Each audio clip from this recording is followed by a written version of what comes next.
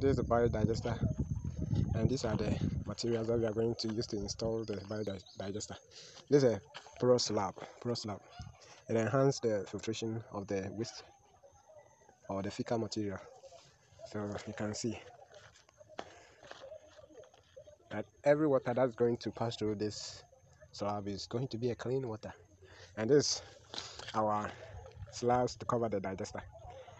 This is how we did the digester septic tank, and we are not done yet. We are going to put the materials in it, and everything will be. This is also our charcoal. It also house and prevents scent, bad odor from coming out of the system. That's it. Another step is to make sure that you place the porous slabs into the digester. So this is how we did it. Someone may ask, so where is the water going to penetrate? It's going to pass through the porous slab, and there are small tiny holes in the porous slab which will enhance filtration. And here is the first sockaway. You can see a particular pipe which has been extended in the sockaway, and it extends to the sock hole. This is a sockaway, and another one extends to a sock hole, and that sock hole is where you can see that that's where we laid the sock hole. And it means that we have two places where the water can sink deep into the surface ground. And this land is also good for biodigester because of its quality. It is somehow gravy. There are more gravels in it, and it also enhances filtration. So no matter the content of water that will be flush per day, it will be able to be absorbed, and the digester will also work excellently. So we are also going to proceed the next stages. So you put this wire mesh in. This wire mesh is the blue color wire mesh, and you come and you pick your powdered charcoal. Then you put your powdered charcoal into the digester.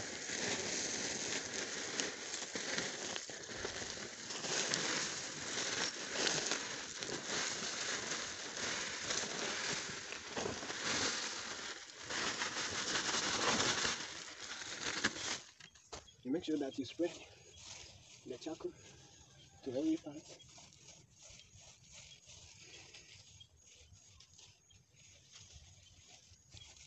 Then you add your coconut fiber.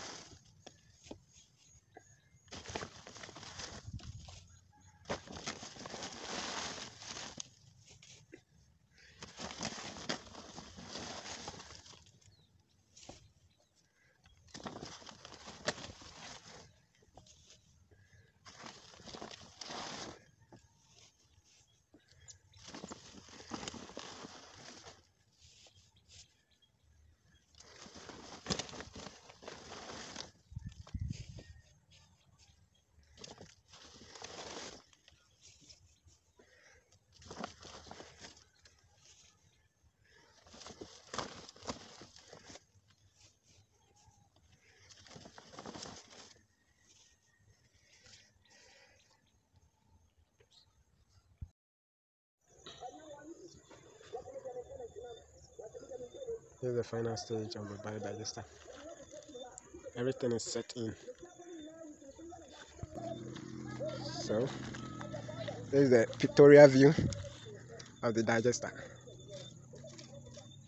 This digester can accommodate over 200 attendants a day.